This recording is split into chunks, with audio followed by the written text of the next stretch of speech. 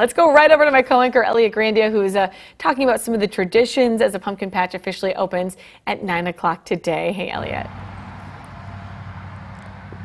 Hey, Whitney, I just have to ask you, how hungry are you right now? Starving.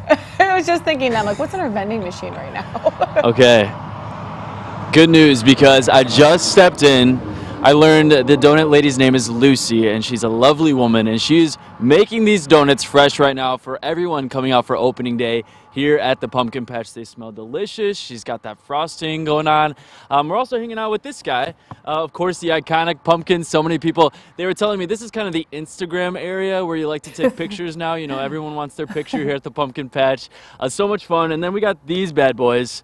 Obviously good for carving, good for painting. So much to do here, you guys. I'm feeling fall right now. It feels like fall outside. Joey, you really made the perfect forecast for today. He did, and you have your first official eyewitness news. You have your flea sign today, too. It's a good day for that.